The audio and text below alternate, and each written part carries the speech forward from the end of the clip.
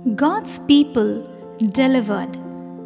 Christ redeems me unto eternal life.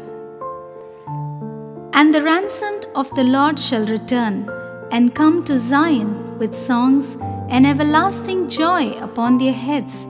They shall obtain joy and gladness, and sorrow and sighing shall flee away. Isaiah 35:10. It is at midnight that God manifests His power for the deliverance of His people. The sun appears, shining in its strength. Signs and wonders follow in quick succession.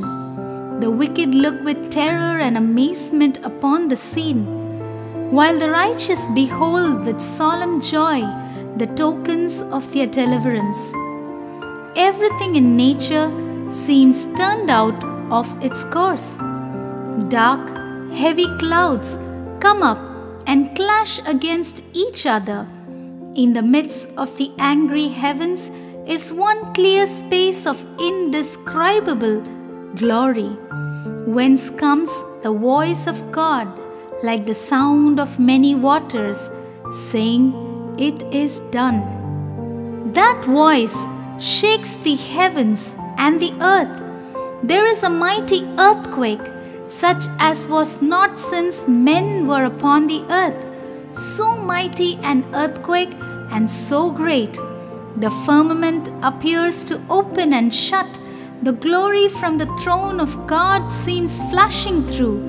The mountains shake like a reed in the wind, and raged rocks are scattered on every side. Graves are opened, and many of them that sleep in the dust of the earth awake, some to eternal life, and some to shame and everlasting contempt.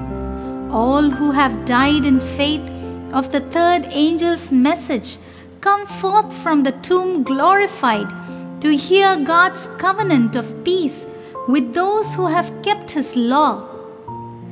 The voice of God is heard from heaven, declaring the day and hour of Jesus' coming and delivering the everlasting covenant to His people. Like peals of loudest thunder, His words roll through the earth. The Israel of God stand listening with their eyes fixed upward. Their countenances are lighted up with His glory and shine as did the face of Moses when he came down from Sinai.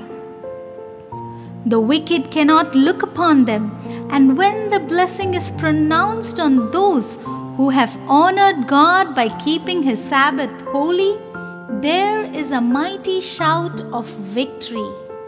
Amen.